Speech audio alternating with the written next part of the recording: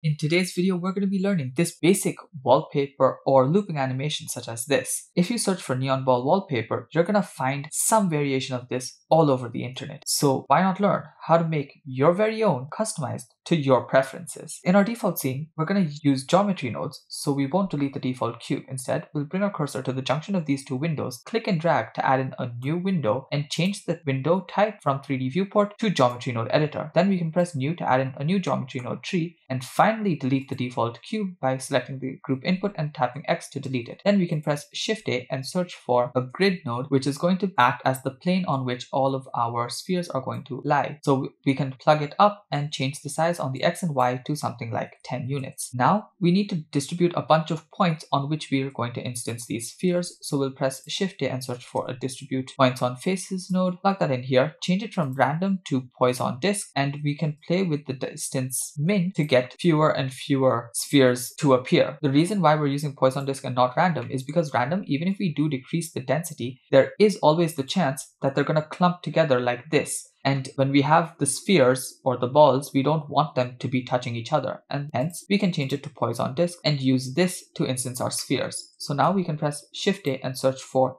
an instance on points node and just plug that in here. And for the instance, we can press Shift A and search for an icosphere. Now, the reason I'm using an icosphere and not a UV sphere is that I can change the subdivisions as and when I want just with one button. You can very well use a UV sphere, use subdivision surface nodes, and play around howsoever you please. I'm going to increase the subdivisions all the way to 6 so that we get these nice smooth spheres. And I'm going to reduce the radius to 0.1 unit. So now we have our spheres, but we need them to lie on some plane. So I'm just going to add in a ground plane. And to do that, I'll press Shift A and search for a join geometry node so that we can have both the ground as well as the spheres. Plug that in right here. And then just take this grid and plug that into the join geometry node. Now the problem is that the grid is clearly slicing the balls in half. So to make the balls rest on this, we can move the balls up by 0.1 units because the radius is 0.1 units. So to do that, we'll just press Shift A and search for a set position node, and then we'll place the set position in between the distribute points on faces and the instance on points node. So that way the points on which the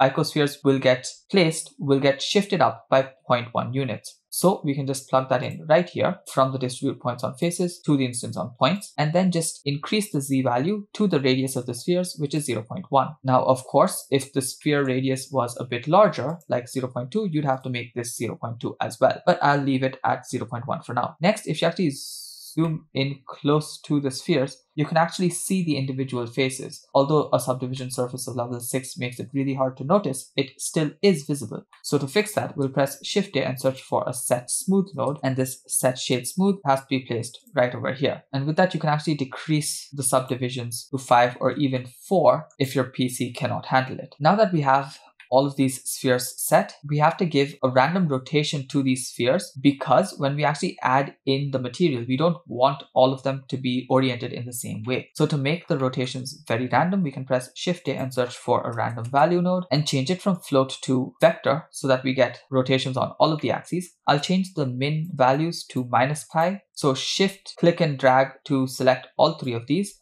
That changing one of them changes it to all of them. I'll type in -pi, and then for the max, I'll type in pi, and then I can just plug this value into the rotation. Now you don't see any of the rotations because they're perfect spheres, but when we add in the actual texture, we'll be able to see the difference. So we have to actually set the materials. For our spheres here, what I'll do is I will just select these, bring them down, press Ctrl J to add in a new frame, go to the node block here and label it as spheres so that people who are using the blend file from Patreon can understand exactly what each of the node groups are doing so that they can play around with it better. Then press Shift A and search for a set material node, plug it in right after the instance on points node, and then change this to material. Then we can actually go to the material properties over here, change the name of material to spheres, and also since we need another floor material, we can press plus to add in a new material slot, and then press new to add in a new material and name this one as floor. Now we can press Shift A and search for a set material node, plug that in here and change it to floor. With that, we can move on to all of our animation and render defaults. So we'll go to our render properties, switch on bloom and screen space reflections. Now for bloom, there's actually quite a few settings that we're going to have to play around with. So we'll do that once we actually add in the colors. Then we'll go to our output properties, change the frame rate to 30 frames per second. The end frame can be 150 so that it's a 5-second long animation.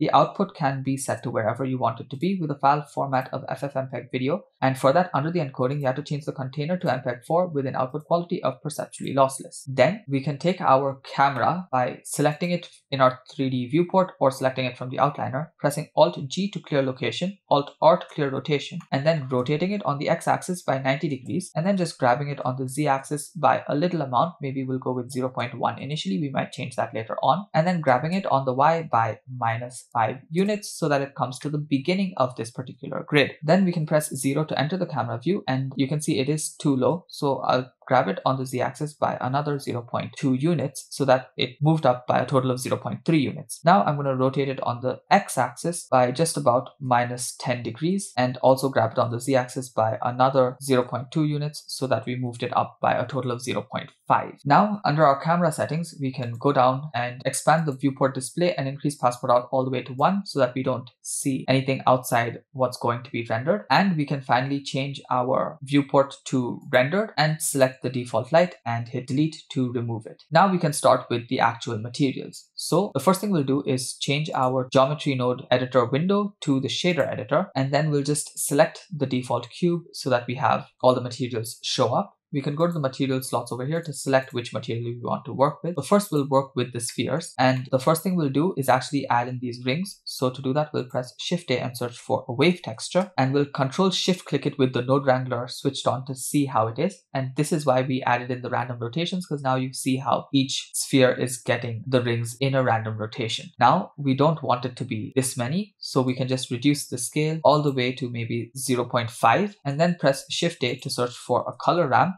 and just plug that in after the wave texture. Then we can bring the black in and bring the white in as well, just like that. And along with that, I think I'm going to play with the phase offset just to bring it in. Maybe I can increase the scale to maybe 0.75. I'll bring the phase offset to maybe -1, just so that we don't have a light on top and we have two strips that go like this. So this seems all right. Of course, I might play around with these later just before rendering. However, this is what's going to drive the strength of the emission. So we can press Shift A and search for a math node so that we can get values much greater than 1 as well. And we have to change it from add to multiply and then increase the value to something like 10 or even 50, because we will need it much brighter later on, and we can plug this into the emission strength. Now we can Control Shift click the principled BSDF to see the principled BSDF, but we won't see anything because the emission color is still black. So to make the emission color be the multicolored variation that you saw, we can first increase it to white just to see what we have, and then press Shift A and search for a gradient texture. Then we can press Ctrl T to actually preview it. Of course, the node wrangler has to be enabled. And you see the gradient is happening for each sphere individually, but we want it for the entire scene. So we can select the gradient texture and press Ctrl T again with the node wrangler switched on to get the texture coordinate and mapping nodes, or you can add them in manually and you can change it from generated to object. Of course, you could use camera as well, but if we use camera, I'm going to have to play around with the actual scale values and location values here, but I think it's just easier to do it with an empty. So I'll press Shift A and search for an empty plane axis, and it's just going to be present here. Now with this object selected, for the object, I can actually select the empty. So now we see how the gradient works. Then I can press Shift A and search for a color ramp, plug that in right here and select the black slider, change the color from black all the way to white and give it maybe this pinkish hue. Then for this side, I can select the white and then give it this reddish hue. And I'm going to change the type from RGB to HSV. And then I'm going to change this from near to counterclockwise so that it goes all the way from the pink to the blues, the turquoises, the greens, the yellows, the oranges, and then the reds. However, clearly the gradient is way too small. So to fix it, we're going to select the empty and just scale the empty up by pressing S and scaling it up. And then I can press GX and just bring it towards the left and then scale it down again, just so a little bit of the red is also seen. And I think this sort of a gradient seems nice. Now that I have that, again, select my geometry node object, place this color into the emission color in the principled BSDF, and then Control Shift click the principled BSDF to see what we have. Now, clearly the bloom is taking over. So we can now play around with the bloom settings by just clamping it to something like 4, and that seems all right for now. However, I want this to be so bright that these areas become completely white. So to do that, we'll just increase the multiply value even higher. So let's go to 250. And now, yeah, all of them are white, but they're emitting blue light, yellow light, and so on, which seems nice. I'm also just going to bring this slider out to the edge, the white portion, so that we have this nice transition with the actual color coming in towards the edges. I really like that, so I'm going to leave it like that for now. Then I'm going to go ahead and increase the metallic value for the areas that are not emissive so that they get reflections from the floor again. So the metallic value may be 0.9 and the roughness I'm going to reduce to 0.4. After that, I can actually change from object to world and then change this from a gray all the way to black. Switch off overlays by toggling this button so that we see a much better preview of what we're going to actually render. Now press Shift A and search for a volume scatter node and plug that into the volume of the world output. This way, the spheres that are there at the back will not be visible, which will help us loop the animation later on. We'll reduce the density for now to something like 0.3 and we might play around with this later. Remember, the more the density is, the more this color gets changed from white back to its original color. So be aware of that. Then we can actually play around with the floor. So let's change from the world back to object and go to the material properties and change to floor. Now for the floor, I'm just going to increase the metallicness again, all to maybe 0.8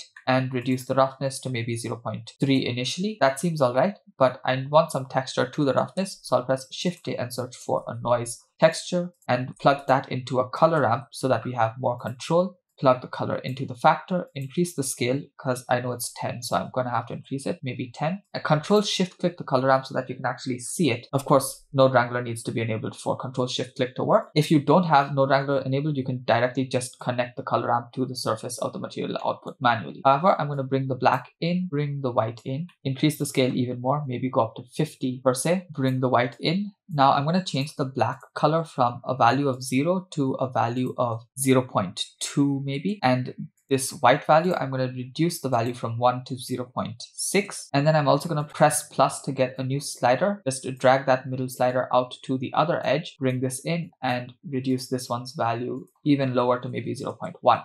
Now with that, I can plug that into the roughness and then Control Shift click the principled BSDI to actually see what it looks like. Now this is fine, but I think I'm going to have to increase the scale even more. And along with that, maybe just increase the detail to 5 and the roughness to 0.7. So those are really up to you, but just adding a little bit of variation always helps. Play around with it till you're happy with what you have.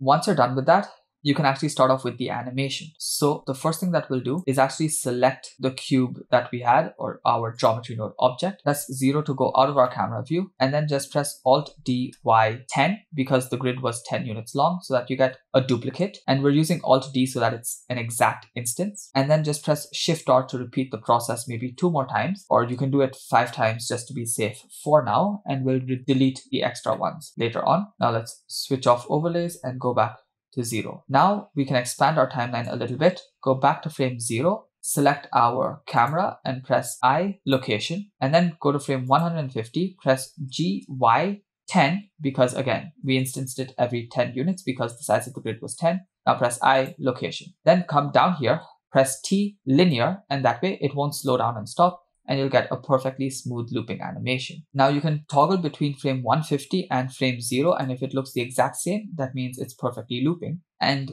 you can zoom in right to the edge to make sure that nothing seems to be clipping off between 150 and 0. Now, yeah, there is a little bit of a clip off. So there's actually one thing that I'm going to do, which is increase the density of the volume scatter node, because that way lesser of these final spheres will be seen, and I don't actually want so many to be seen. So I'm going to change from object to world over here, and if I can't find the nodes, just press A to select the nodes and then press period on your numpad to actually centralize those nodes. Now just increase the density to maybe 0.5 and that seems great. But again, our spheres start losing that whiteness, but I want a few more of them to be white. So I'll go back to object, select this cube and change from floor to spheres, go down to the multiply node and increase it to maybe 1000, or I've gone up to 10,000, and that looks much better. Finally, I can again zoom right into the top toggle between frame 150 and 0 and see if there's any changes. And now you can see that there's absolutely no change. So that's great. Now I'm going to go to frame 150 and just hide cube